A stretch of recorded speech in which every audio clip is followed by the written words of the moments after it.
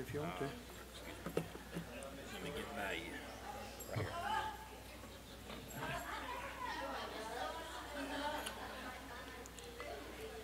Let's see here.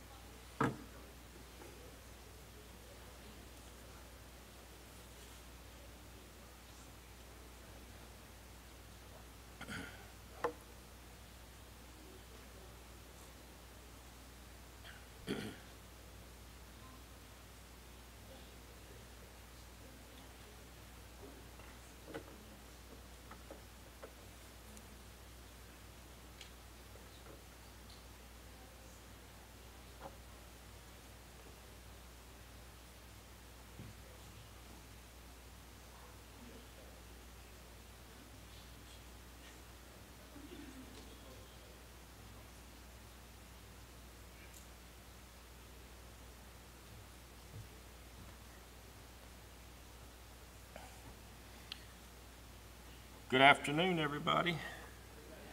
Good to see you. We're going to start off singing number 261. Number 261, I am thine, O Lord. I am thine, O Lord, I have heard thy voice, and it told thy love to me. But I long to rise in the arms of faith and be closer drawn to thee. Draw me nearer, nearer, blessed Lord, to the cross where thou hast died.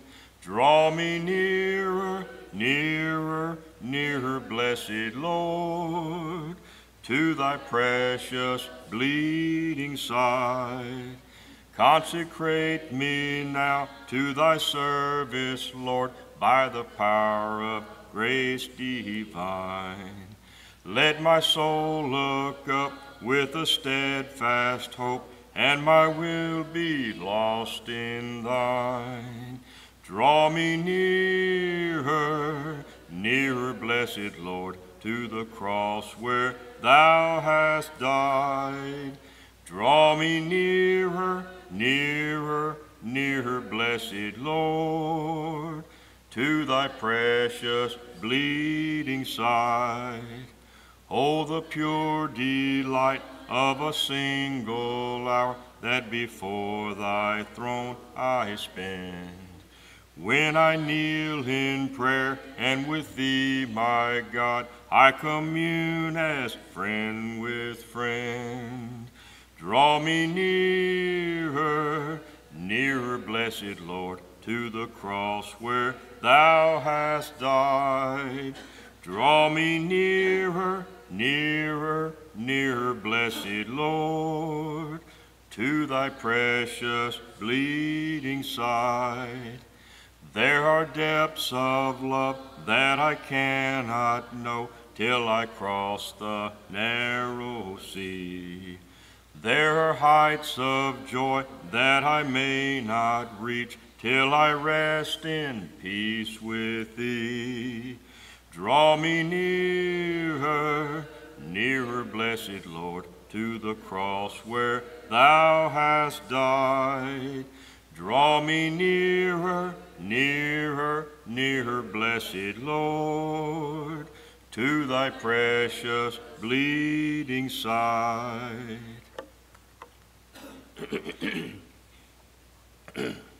Number 788. Number 788.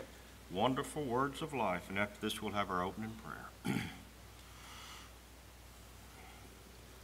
Sing them over again to me, wonderful words of life. Let me more of their beauty see, wonderful words of life. Words of life and beauty, teach me faith and duty. Beautiful words, wonderful words, wonderful words of life. Beautiful words, wonderful words, wonderful words of life. Christ the Blessed One gives to all wonderful words of life. Sinner, list to the loving call, wonderful words of life. Also freely given, wooing us to heaven. Beautiful words, wonderful words, wonderful words of life. Beautiful words, wonderful words, wonderful words of life. Sweetly echo the gospel call, wonderful words of life. Offer pardon and peace to all, wonderful words of life. Jesus, only Savior, sanctify forever. Beautiful words, wonderful words, wonderful words of life. Beautiful words, wonderful words, wonderful words of life.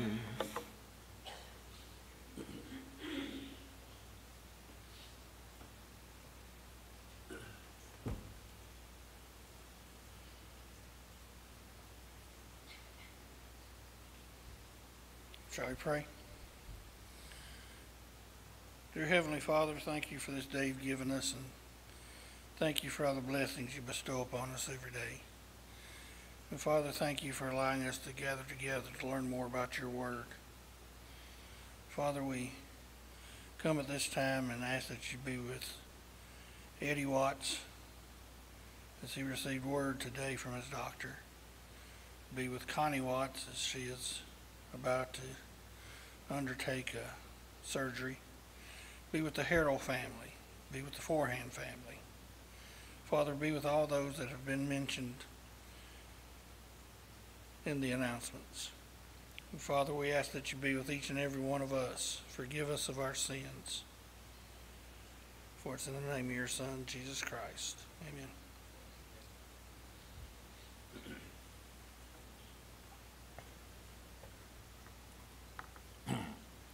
Number 440. Number 440. My Jesus, I love thee. My Jesus, I love thee. I know thou art mine. For thee all the follies of sin I resign. My gracious Redeemer, my Savior art thou. If ever I love thee, my Jesus, 'tis now. I love thee because thou hast first loved me, and purchased my pardon on Calvary's tree. I love thee for wearing the thorns on thy brow. If ever I love thee, my Jesus, 'tis now.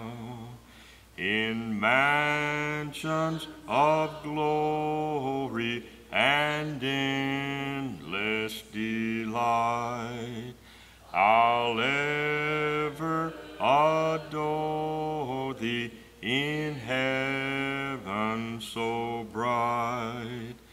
I'll sing with the glittering crown on my brow.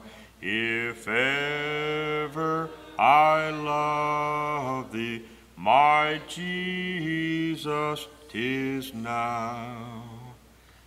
Our song of encouragement will be number 356, Jesus is Tenderly Calling.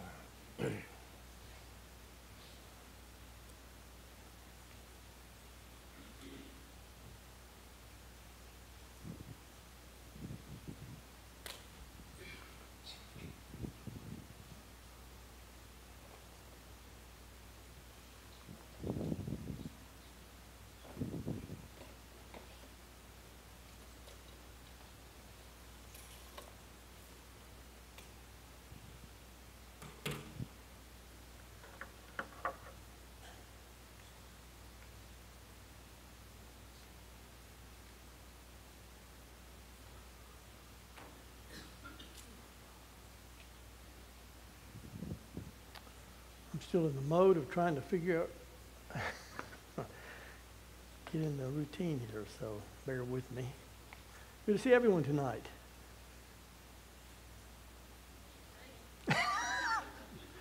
My wife's glad to see me anyway. Oh boy. Let me try that again. Good evening. It's great to see all of you here this evening. I hope and trust you've had a good week so far. And always a great opportunity to come together in the midweek and get built back up and encouraged, I hope, and be able to go out and have more power to go the rest of the week, right? And so anyhow, glad to see all of you here. Lee Lee made a remark. I'm going to just start off with this tonight, Lee. Your remark last week, would you care to repeat that? The one about the women.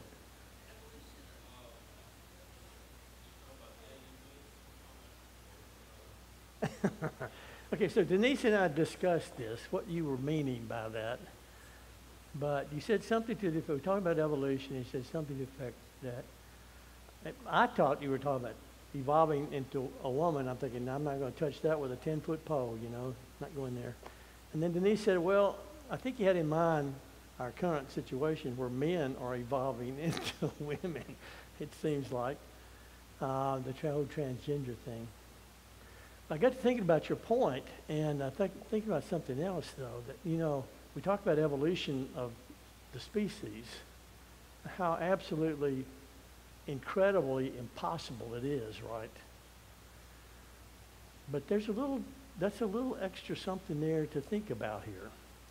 It's not just about evolving one little cell into a monkey, into a man, whatever, but there's also the female part of the species, right? So at what point do these two the little cells that are now multiplying, did they decide we need to start replicating, reproducing a different way? We need another gender. How and what impossible mechanism could they have come up with to make them do that? Let's start. And at what point do they finally get to the point where they now have the reproductive organs to reproduce a different way? And why would they ever think about that? You know, it's just the whole thing is so bizarre and takes such a leap to come to that, to believe in something like that. Anyway, I thought maybe that's what you had in mind. I'm giving you the benefit of the doubt there. But something to think of, something else to think about. I want to go back. I really had hoped to get through all of this material last week and get on to dinosaurs, but we didn't quite make it. So I want to go back and pick up and finish up this part on the question is whether or not evolution or God. And I started off, I think, so there we go. Is evolution a fact? And of course, the scientific community all wants us to believe that it is a fact, right? Not all the same. I'm using this term generally scientific because, you know, there are a lot of people that are in the scientific community don't believe in evolution. Mike Sullivan worked as teaching science, and he doesn't believe in that, right? So Denise and I had some great professors at Freed Hardeman that didn't believe in that, in biology and chemistry. Anyway, so not everybody, but most, and I'm using that generic way, scientists want us to believe it's a fact. This guy says evolution of the animal and plant world is considered by all those entitled, which means you're entitled if in fact you believe in evolution, then you're entitled. Entitled to a judgment to be a fact for which no further proof is needed. So we talked about that. Is it a fact? And I pointed out that evolution is outside the realm of science, of true science, because to begin with, it's limited to the observable. Do you remember the empirical data? I've got to see, touch, taste, be able to measure something, but you can't do that with the beginning. Nobody can observe that. Nobody has observed evolution going through the process, life forming, things changing. So it's limited to something, so you can't do that. It's limited to the present. Can't go back all the way to the beginning. And not only that, but it cannot deal with unique situations such as the beginning of life. And we talked about all this last week. And then I mentioned that there are four great obstacles for the evolutionists. First is cosmic evolution, the origin of the first material. Where do you get the first hydrogen atom or whatever it is, the first element? Of course, they want us to believe you came from nothing. And we'll talk about this more when we get into thinking about God maybe, but where do you get from nothing? You get nothing. And so there's no way you could have gone from nothing to all of a sudden having a hydrogen atom or whatever it was that it began with. But then you got it, once you get past, you got the first little atom of some material, then how do you get all the other materials? 118 of them in the periodical table. So how do we go from one to all those different chemicals and elements? And then you got the chemical to life evolution. How do I take all of those chemicals and get them to turn into a life cell? Something that scientists have never been able to replicate in the laboratory for all their efforts, but we're supposed to believe this just happened, right, by accident. And then if you could get to the point where we actually had a cell a living cell, how do you get that living cell to turn into 9 million plus different life forms on this planet? That's a big jump, isn't it? So they've got some big things to overcome here before you can believe in this. And again, my thesis is it takes a lot more faith to believe in this than to believe I have a creator who made everything like it is. Anyway, so we started talking about Darwin, and I defined evolution for you being the change. We agreed that minor changes happen. You know, a group of people moved to Sweden years ago, and most of them have blonde hair, and so they start intermarrying, and so all the people over there end up having blonde hair. All right? But that's not evolution. That is just because one of the gene for blonde hair was the dominant gene, and all those people who had that dominant gene intermingled and intermarried, and so you had the dominant gene. But it wasn't one animal turning into another animal. Minor changes in appearance, sure, but not species changes. A monkey to a man, or a dinosaur to a chicken, or whatever. Darwin's theories were what's called natural selection. He said what happens is that this life form, and he used finches, okay? So you have finches on this island, and the finches with the short bill, and I'm not sure, I don't remember now whether short bill, long bill, whatever, but just say the short bill. The finches with the short bill were able to survive. Okay, they were able to survive better because the seeds they needed to find, they could get them easier with the short bill, whatever. And so since the finches with the short bill were surviving, they passed on that trait to their offspring, and all the other finches with the long bills died. And so what you had is natural selection, right? Survival of the fittest. The fittest was the ones with the short bill.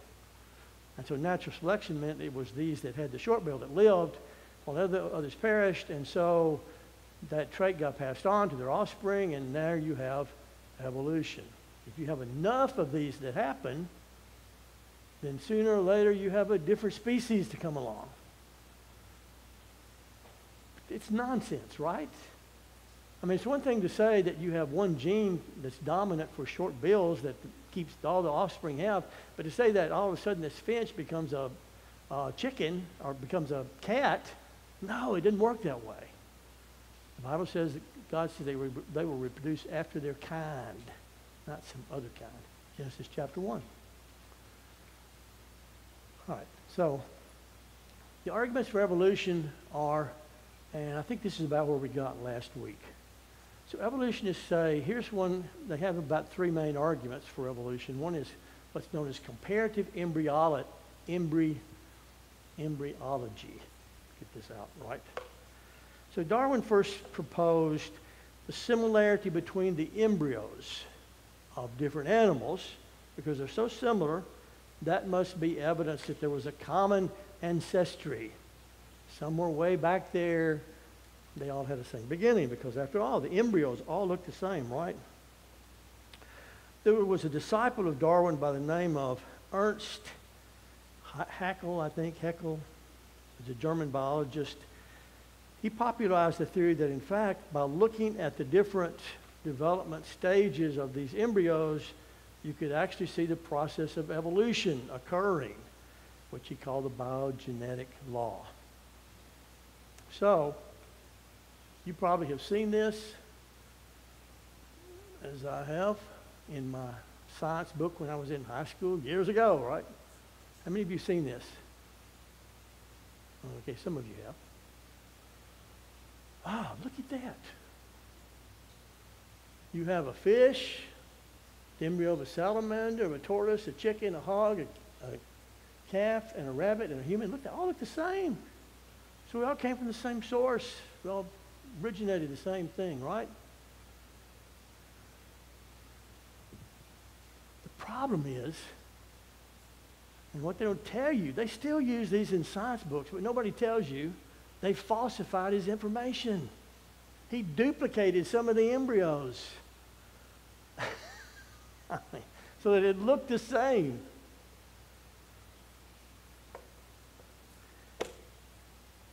He altered his illustrations, those of the colleagues, even going so far as to print the same picture of an embryo 3 times, labeling one a human, the second a dog, and the third a rabbit. And very few scientists nowadays go to this to prove evolution.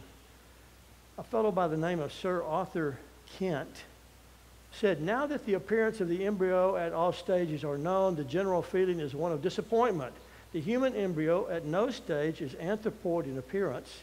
The embryo of the mammal never resembles the worm, the fish, or the reptile. Embryology provides no support for the evolutionary hypothesis. This is from his book, The Human Body. Another fellow, Dr. W.R. Thompson, in his introduction to his 1956 edition of Darwin's Origin of the Species, added, the biogenetic laws of proof of evolution is valueless. And then, I put this one up for you, I think. Wow. So Michael Richardson and his colleagues in a July 1997 issue, Anatomy and Embryology, demonstrated that Haeckel falsified his drawings in order to exaggerate the similarity of the phylotypic stage. In a March 2000 issue of Natural History, Stephen Jay Gould, and these are all atheists, by the way. It's not Christians saying this is wrong. These are atheists saying this is wrong. Stephen Jay Gould argued that Haeckel exaggerated the similarities by idealizations and omissions. As well, Gould argued that Haeckel's drawings are simply inaccurate and falsified. On the other hand, one of those who criticized his drawings, Michael Richardson, has argued that Haeckel's much criticized drawings are important as phylogenetic hypothesis teaching aids in evidence for evolution. So before I go further, so basically he's saying it's false information, but well, it's really handy in teaching evolution to kids. But it's not right, but it's still good for teaching evolution. But even Richardson admitted in Science magazine in 1997 that his team's investigation of Haeckel's drawings were showing them to be one of the most famous fakes in biology. Okay. So much for the idea of embryology. Again, you can still find them in modern biology textbooks and discussions of history of embryology, and the clarification that these are no longer considered, with no clarification that they're no longer valid. If you take, there's something else that, if you go back and think about it,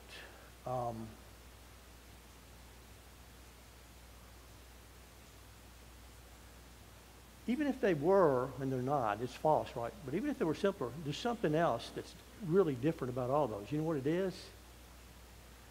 We talked about it last week. The number of chromosomes. Their DNA is different, and you can't change the chromosome from one number of chromosomes from one to another. Remember, humans have so many, and apes have 2 less, I think, or 2 more, and dogs have a bunch more different ones. And so, anyhow, you got to have the same number of chromosomes for the species to multiply, and they don't. All right, so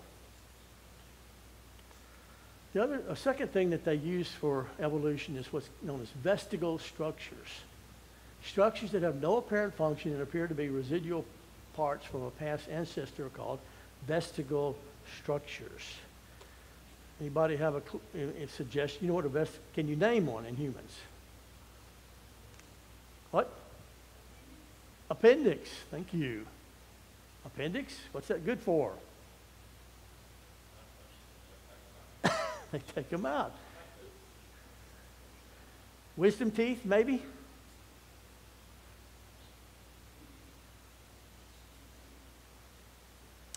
Examples of vesicle structures include the human appendix, the pelvic bone in a snake, the wings of a flightless bird, ostrich. Does it need wings for? Okay, so vesicle organs have been one of the classic arguments used as evidence for evolutionists. The argument goes like this. Living organisms, including man, contain organs that were once functional in the evolutionary past. So in the past, appendix was used for something, But now that evolution has occurred, it's not useful anymore, right? They're now useless or have reduced function. This is considered by many to be compelling evidence for evolution. More importantly, vesicle organs are considered by some evolutionists to be evidence against creation because they reason a perfect creator would not make useless organs. Okay, so can you think of a problem with that?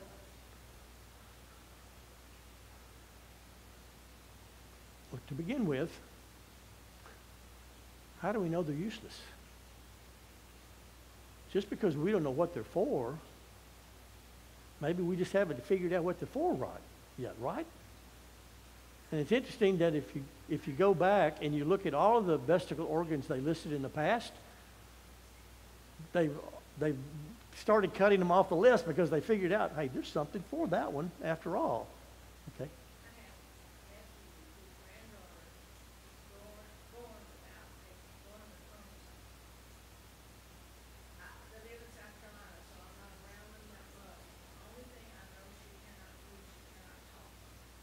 Yeah.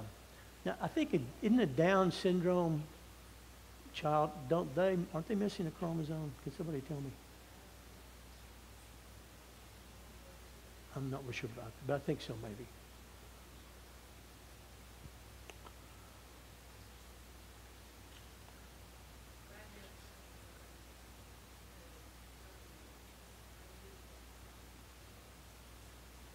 Yeah. And generally when there's and I'm not saying in her case, but generally when there's something like that, they don't reproduce and carry on the traits, right? We'll get to talking about that in just a moment, but again, one of the main things is we don't know what they're for. You know, and they reduce their list as the time goes on, and as they study it, and they figure out, hey, you know, that did have a use after all. We just didn't know what it was. In 1971, the Encyclopedia Britannica claimed there were more than 100 vestigial organs in man, and even as recently as 1981, some biology textbooks authors were claiming as many as 100 vestigial organs in the human body. One of the most popular current biology textbooks declares that, quote, many species of animals have vestigial organs. All right. Well, there's all kinds of problems with that. First of all, Darwin himself pointed out a few of them. Why would, if it's a vestigial organ, if it's evolving over time, right? And so this organ is no longer being used as a part of the evolutionary process, why is it still around? It's been around for millions of years. Why has it not disappeared? Here's another one to think about. If in fact, isn't this kind of backwards? I mean, shouldn't it be the other way around, that we're evolving, and so as we evolve, we begin to add vestigial. Isn't that a sign that it's evolving and not going the other way? How would you know?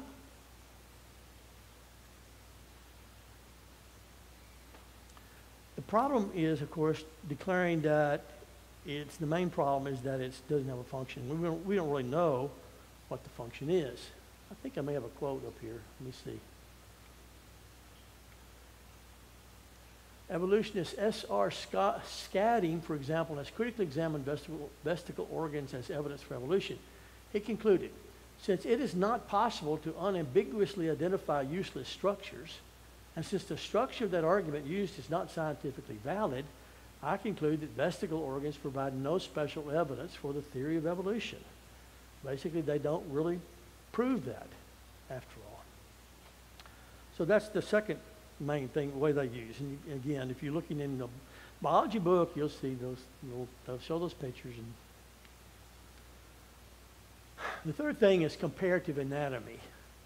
Similarities between species point to a common ancestor. So you go to the zoo and you look in the cage and there's the monkey, and he's got a mouth like you do, and he eats like you do, and he's got ears like you do, and he's got eyes, and he's got a nose, and he jumps around and acts like you do sometimes.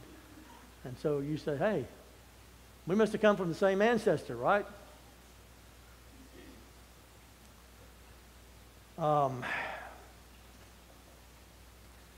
Well, again, we recognize some similarities in, for instance, brothers and sisters. You can look at them, and I can see Mike Sullivan and George Sullivan. You know, I can tell some similarities there. Must have come from the same place. So they say the world must have a common ancestor.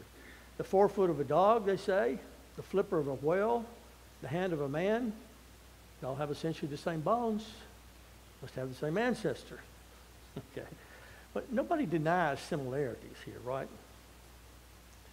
But to begin with, if to accept this as a way of proving evolution, you have to do something else. You have to ignore the differences. Chromosomes, for one thing. We already talked about that. DNA differences. But there are other differences as well. In a 1981 visit to the United States, Dr. Colin Patterson, I don't think I've got that up here. Let me see. Oh, nope. Okay.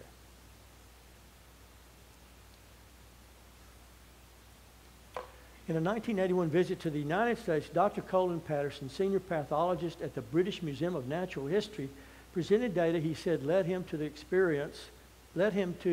experience, quote, a shift from evolution as knowledge to evolution as faith.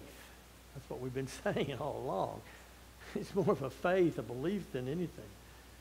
What was this evidence? Well, in comparing the amino acid sequences for the alpha hemoglobins of vipers are snake, right? So comparing the amino acid sequence for the alpha hemoglobins of vipers, crocodiles, and chickens, he discovered that the crocodiles were more like the chickens than they were the vipers, another reptile. I mean, so they're supposed to be similar. They have similar origin, but they weren't similar at all. Let me suggest a better explanation. So when we went house hunting not that long, many years ago, we moved to Nashville and we looked for houses. You know what? We found out that most of them have bathrooms. Surprising, didn't it? No outhouses. I'm tempted to ask how many of you use an outhouse, but anyhow. A lot of old people in here. Our church building used to have an outhouse. Anyway, sorry about the deviation there. Most of them have bedrooms. They had kitchens. It had a lot of similarities. Why were they all so similar? Well, because that's an efficient design, right? And the builders figure out, hey, that's a good thing, so we'll do that in every house we build. And people wouldn't buy it if they didn't have them anymore. So maybe God said, you know, arms and hands and feet, they're all pretty efficient. I'll just include them in some other animals I build. Wouldn't that make sense? Why would you recreate everything if you got something that works pretty good? Eyes work pretty good, so I may deviate them a little bit, but I give everybody an eye or two. Not only that, but in our neighborhood, if you drive around, you know what else you find? A lot of the houses, like ours, have a triangular window. Okay. Well, it's not a very good triangle, but it's a triangular window. You know what that says to me? Same guy built all those houses, right, that have a triangular window. It's almost like his calling card. Put a triangular window in there, and everybody know I built that one.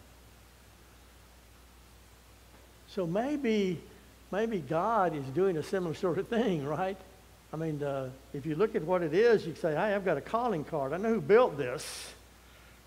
It has a common designer, whatever critter it is, and that designer's God. Well, similarities in that design don't prove that everything evolved from the same cell. They rather suggest that everything had the same designer. A big difference. All right, so there's two major problems for evolution. That's the arguments for evolution, problems for evolution. One is the principles of inheritance. Remember, Darwin said that what happened was natural selection, that these individuals, they had a trait that helped them to survive, and since this trait helped them survive, they passed it on to their offspring, and eventually those traits kept passing on until you had this new species. So there's two possibilities for how that evolution occurred. One of them was natural selection, like Darwin suggested, or the other possibility is mutations. You know what a mutation is, right? That's where you get hit with so many ultraviolet rays from your microwave, and next thing you know, you're growing things out of your hand and face and also something like that, right? So it's something that is unusual for whatever reason, some odd thing. Have y'all ever seen a white squirrel? Okay, so there are two kinds of white squirrels. Where I'm from in Kenton, Tennessee, there is you go through the town and there are white squirrels everywhere. But it's not a mutation, that's just the way they are. They have that gene for whiteness there, or lack of gene for blackness, I guess. But you could have a mutated squirrel that was white. We call those albino, right? And they usually have red eyes and look real scary. So a mutation is something that happens, it's not the normal. So how did the traits come about to change one animal into another? Was it natural selection or was it a mutation? How long would it take? For instance, if you were using natural selection, how long would it take to get all the 9 million species of animals just because good genes were passed on from one to the next? You'd be around an awful long time, wouldn't you? And you're beginning to understand, by the way, why for evolutionists the Earth has to be really, really, really, really old. And so they keep making it older and older because it's got to be old to have enough time for evolution to occur, right? And we're going to talk about the dating process here in a minute.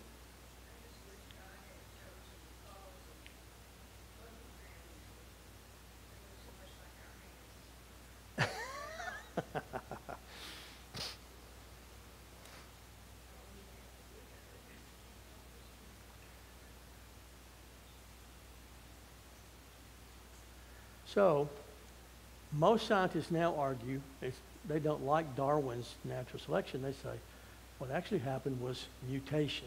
That's how you account for all of the things that happen, the traits being passed on. Mutations, Thompson writes, are simply hereditary changes caused by alterations to the organic genetic material. You don't know how that happened, some odd thing.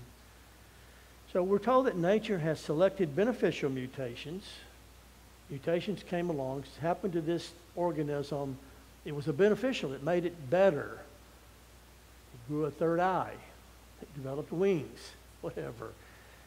And so that beneficial mutation got passed on then to its descendants. And if enough of those mutations happen, then it turns into a whole different species, right?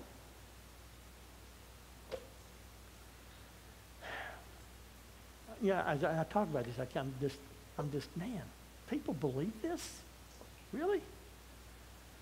Okay. So they eventually caused these organisms to change from one to another. In his book, Life, An Introduction to Biology, I don't remember how many of these I put up there. Oh, okay. So in his book, Life, An Introduction to Biology, evolutionist George Simpson wrote, mutations are the ultimate raw materials for evolution. Mutation, that's how it happened. There are, of course, some real problems here. One is that mutations are pretty random. I mean, who knows when a mutation is going to come along and what kind of mutation it's going to be and if it's even going to pass on. Far from selecting, quote unquote, what traits to pass on to the next generation, mutations occur very randomly. Consequently, what gets passed on is also completely random. May not be good at all, right? Secondly, mutations are not only random, but they're rare. They don't come along very often. Again, you begin to see why the earth has to be really, really old, because if a mutation is going to come on, it gets passed on, and they're pretty rare, it's got to be really old for enough mutations to happen for 9 million species to come, right?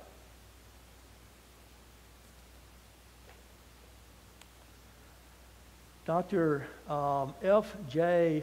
Ayala, an evolutionary geneticist, an evolutionary geneticist states, it is probably fair to estimate the frequency of a majority of mutations in higher organisms between 1 in 10,000 and 1 in a million per gene per generation. So just one gene, like hair color. A mutation may come along 1 in a million every generation, just for one gene. But you tell me I've got to have enough genetic changes to change this to a completely different life form? Mutations are random and mutations are rare, but there's one other thing. I think my battery's leaving here. Good mutations are extremely rare, because a lot of the mutations that happen are, they're not good at all. They don't make the species better. They hurt the species, right? And make things worse. Neutral mutations don't hurt or help either. So the question is, how often do good mutations occur?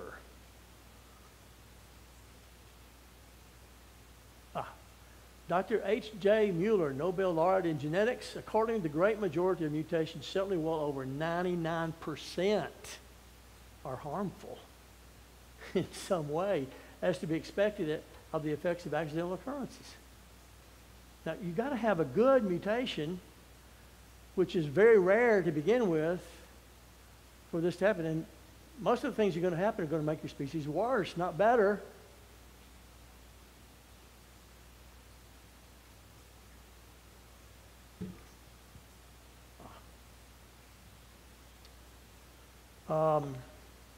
Well, I'm going to take this down because you'll read that.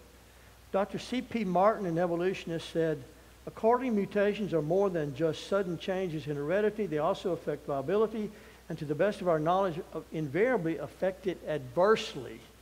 They don't help, they hurt. Okay, one other one.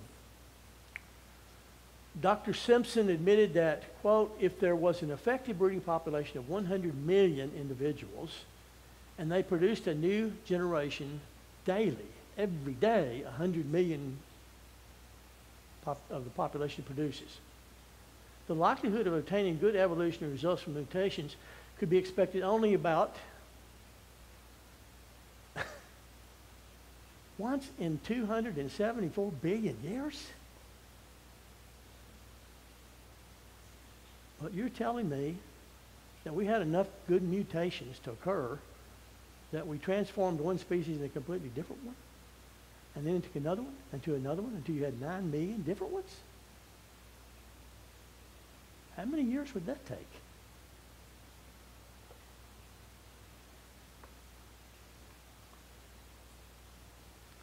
It takes a lot of faith to believe in this, doesn't it?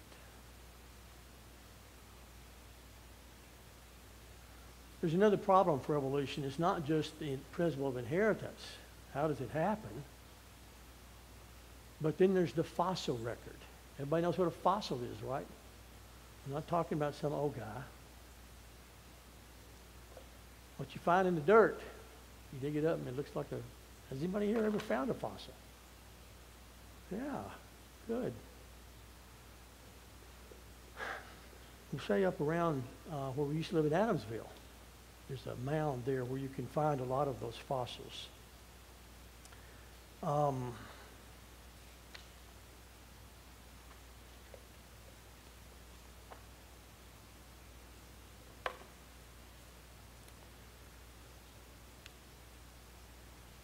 Dr. LaGrosse Clark, a renowned evolutionist, wrote that evolution actually did occur can only be scientifically scientifically established by the discovery of the fossilized remains of representative samples of those intermediate types which have been postulated on the basis of the indirect evidence. In other words, if a monkey actually turned into a man, then you should be able to go into the fossil record and find at different stages, right? A monkey that's a little bit more like a man, a monkey that's a little bit more like a man, and one that's a little bit more like a man, different intermediate stages until you finally get to the man, right? And you can put them all together and say, there they are.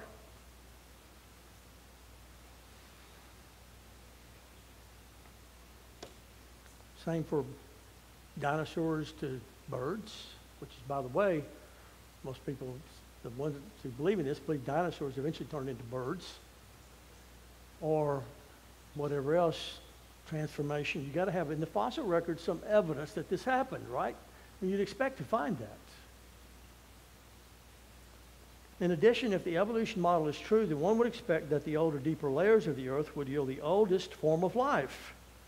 Right? You get down lower in the earth digging, and that's where you find the monkey that's more like the monkey. And as you get up, it becomes more like the man until you get to the top. Then he really is the man.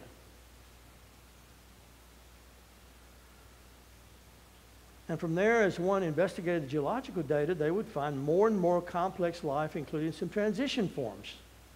Darwin said, quote, the number of intermediate and transitional links between all living and extinct species must have been inconceivably great. Must be a bunch of them out there.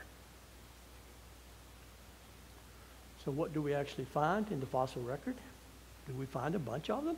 Do we find a bunch of intermediate state animals? In the Cambrian rocks, one finds every one of the invertebrate forms that even vertebrates have been found there. So you get to the oldest layer and guess what you find?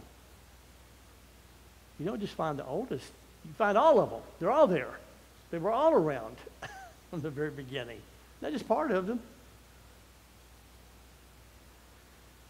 What does he find in the next lower level? Well, the Cambrian rock, a distinct absence of any fossils. No intermediate forms, no less complex fossil remains. What one discovers an abrupt change in the level from one fossil. So if you go down low enough, you find these look like really primitive. In the next layer, you find all of the there's no intermediate stages anywhere in there. And that's a problem for evolutionists because there needs to be a fossil record that shows intermediate stages. Dr. John Klotz writes, it is hardly conceivable that all the forms should have originated in this period, and yet there is no evidence of the existence of many of them prior to this Cambrian period. In an article from the Institute for Creation Research, May of 1981, it stated, I don't know if I got this in there or not.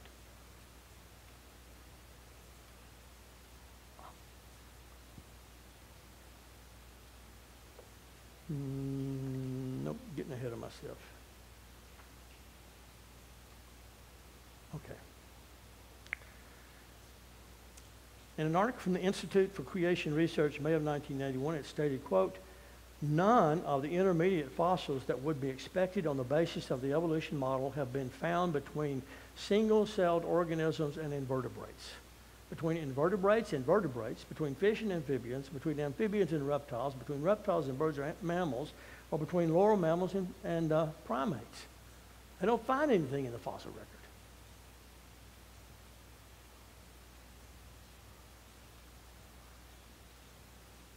S.J. Gould in Natural History, July of 1977, writes, all paleontologists know that the fossil record contains precious little in the way of intermediate forms. Transitions between major groups are characteristically abrupt. But we're supposed to believe this evolution happened even though there's not any proof that it happened. No transitional forms. David Kitts in Evolution, September of 1974, wrote, despite the bright promise that paleontology provides a means of seeing evolution, it has presented some nasty difficulties for evolutionists, the most notorious of which is the presence of the gaps in the fossil record. Evolution requires intermediate forms between species, and paleontology does not provide them.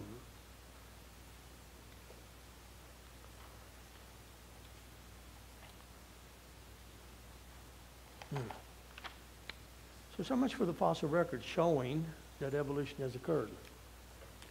By the way, let me just throw this in real briefly. So, when I was in Africa back in 2005, Tanzania, they took us, I went on a little safari up in to Serengeti, and they took us, the driver took us by, I can't pronounce it, I'm just thinking of this on the top of my head. A Glovi Gorge, something like that. It's where Leakey supposedly discovered the missing link, the man that was part 8 and part. You know what he actually discovered? Anybody know? He discovered a jawbone. He got a jawbone. Wait a minute now. You've seen the picture, right? Monkey going up and becoming man. So they must have found all those different forms, right? No. They found a jawbone. A few pieces of crushed skull, maybe, on some other places. And from that, some artists drew up this evolutionary process. I have no idea where that came from or how accurate it is. But they want us to believe that it's factual. Why it is fact. It's got to be. Let me just, very briefly, the dating process. I don't know if I'll have time for this or not. In fact, I think I'll stop there. Aubrey's up here on the front row.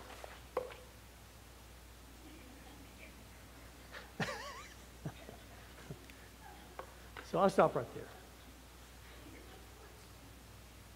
Okay? Just one.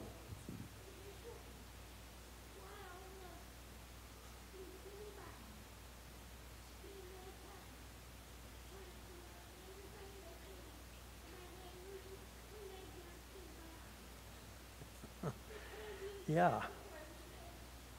So why would you go to this whole process of coming up with evolution if you got the Bible right? But if you remember when we started this, the answer is in Romans 1, where the Bible says, God says, I was manifest to them. They could clearly see I existed from everything around them, from the sky, from their own bodies. But Paul said they did not want God in their knowledge. You take God out of the picture. They've got to somehow now account. If it's not God, how do you account for the existence of mankind? And there was a big bang. And out of nothing, there sprang life. And then you had all this evolution to come. That's how we came to be. And so they don't have to acknowledge God if they do that. Wouldn't it be simpler just to take the Bible and say, well, here it is right here. Makes a lot better sense. And that'll be a good place for me to stop and offer an invitation, I guess, to you. There is a God who loves you. Let's see if I can get through this. Oh, no. Okay. How do you turn this off? Can you do that?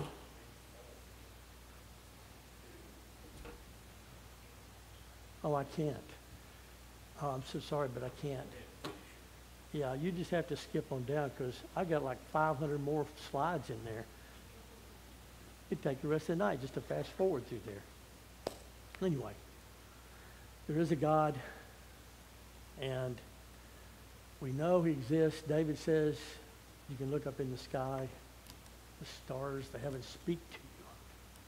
God is real. And you stop to look up on the cross, you can see something else. God loves you. And he wants you to be with him eternally in heaven. And that's possible for all of us. If we're willing to put our faith and trust in him and do what he tells us in his word, come confessing our belief in him, repenting of our sins, being baptized for the remission of those. Or maybe if we're New Testament Christians, aren't you so glad that he gave us this? He must have known we were going to struggle and stumble every now and then, but he said in 1 John chapter 1, if we confess our faults, he's faithful and just to forgive us of our sins and to cleanse us from all unrighteousness. wonderful promise. If we're willing to confess those, turn back to God, He can forgive us. It's your choice tonight. But we'll hope that you'll make sure your relationship with the Lord is what it should be. We'll give you that opportunity to do that while we stand and sing. Jesus is tenderly calling thee home, calling today, calling today. Why from the sunshine of love wilt thou roam, farther and farther away? Calling today, calling today. Jesus is calling, is tenderly calling today. Jesus is calling the weary to rest, calling today, calling today. Bring him thy burden and thou shalt be blessed.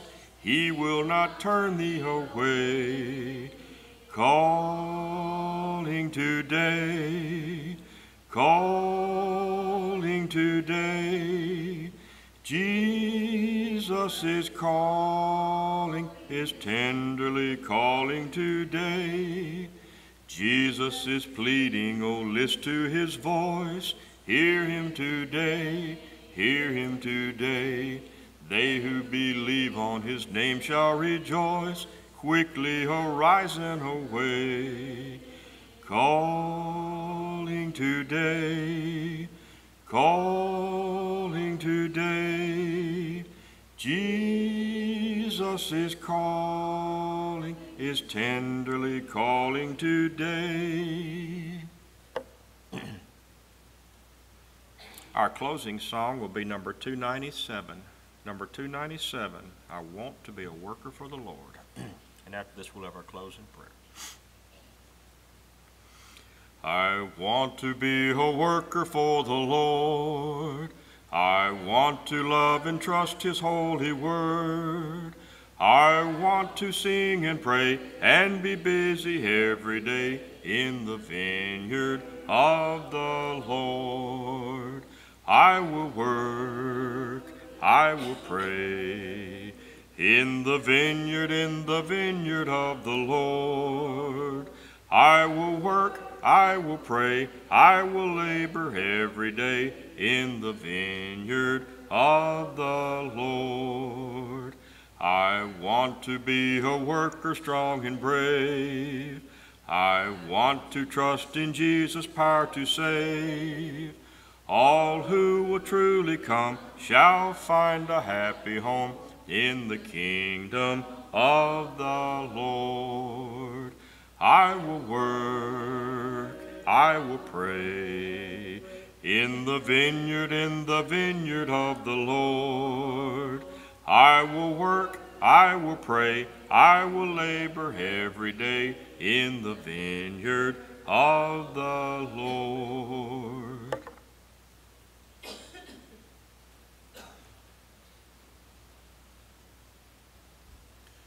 Let's pray together. Holy Father, thank you for the privilege to be here tonight, to worship you in public, in person, and in spirit and in truth.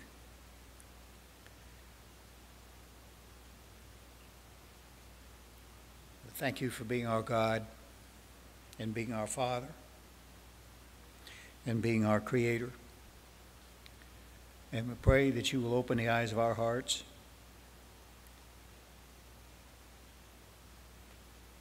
and the hearts of our fellow Nashvillians. Wherever we look, we should be able to see your fingerprints and your footprints and your handiwork. It's all around us. And we pray also that others may look at our lives and see your handiwork. And we may be an influence for good and draw other people to you. Hallelujah, Father. In Jesus' name, amen. Thank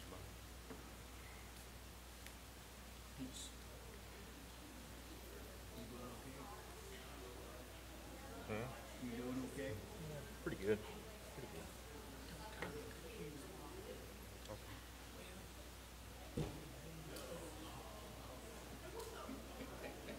Maybe you should.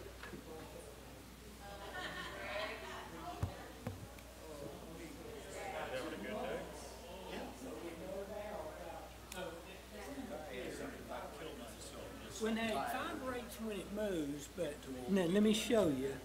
We really need a next one, don't we, so we can, when that one runs out, we get We another. like to never got this one. Oh, really? There should be. I guess I okay, could just run here up you- here and start you- using Here them. you go. Right here, probably once a month, we probably need, well, hey, we could do it. This goes in like this. Yeah, there you go. And if it won't take batteries, if it did, I would have jumped up here and helped you. I thought, oh. But anyhow, hey, Well, and what it- I should have done is just come up here and start using that. and it's not supposed to take a minute to give, look, quick charge 1 minute for 3 hours of use. Wow. So if I know where everything was, but hey, anyhow, really good. But I enjoy it, I really do, the last thing. Thank you, I appreciate that. You know, that's an interesting problem I didn't think about, but if I've got like a gazillion slides and I'm only using part of them, but I've got them all in here, he pretty much has to come up here. No, I tell you what. There's no way to skip them all, is there? There is, you know, all right, for instance, if it's up here ready to go, I think you could hit escape. The screens won't show anything, then you could just move it, or he could do it, Aubrey, but he's just not that. He doesn't know, you know, that much. In other words, that's like, right now it would be on the wall, on the monitors, and so if you wanted to just bypass, just hit escape. Yeah, you just have to get out of it and Yeah. then go on down. And then go down and then go back, Yeah. and that would do it. I couldn't see a while ago. What did he do? Did he just? He went forward, but he went on forward through so all of them? fast we didn't see him. So Oh, you're man. good to go. Because they had He like, did. had like Well, 500 of them yeah, in there, I but think.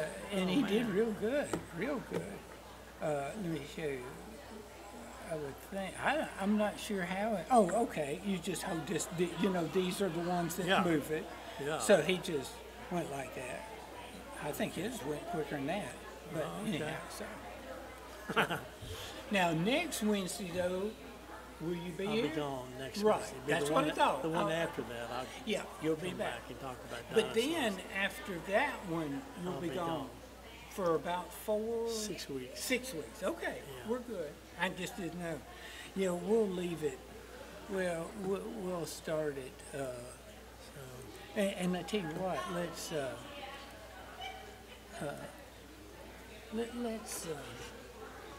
just see. It does vibrate when it's working. You see, it just doesn't seem to be. Whoops, what in that? What was that? Wait a minute. Oh, okay, so I am moving. Yeah. I wasn't sure if it was moving or not. I did order even another one for a backup that might be simpler for both of us that uses batteries. And I'll try to bring it. But I gotta go upstairs and turn that on. One thing, this microphone. You were going to show me the thing about how to get it when I moved it over. There was something button that you could push to get it to accept a different format. Uh-huh. When you paste it, we probably, oh, okay, is this it right here? This is mine and that's his. Okay. You want to see how I do them now? I just click on that one and then hit select all, copy, Yeah. and then go over here, and if I'm going to paste it right there, just hit paste. Now there should be, you see this little bitty thing right there that shows up? That A little- star? No, right. Oh, at the top. Yeah, now watch right here when I click on the mouse. It says keep source formatting. When I've learned that was a word, and hey, I just learned this like the last month, but that kept everything together after I'd learned to do that. See, it's still up there. Now, the only way to get it, you can't, you have to insert it. You have to go down here, you know, after you've copied all of yours, and you have to go up here under edit and hit, well, you got to be under the program, and hit paste. That puts that little bitty thing up there, and then keep source formatting. Okay. Now, I'm gonna put this and put don't save, that way. Oh, okay. It keeps it. I'm gonna go turn that off. Okay.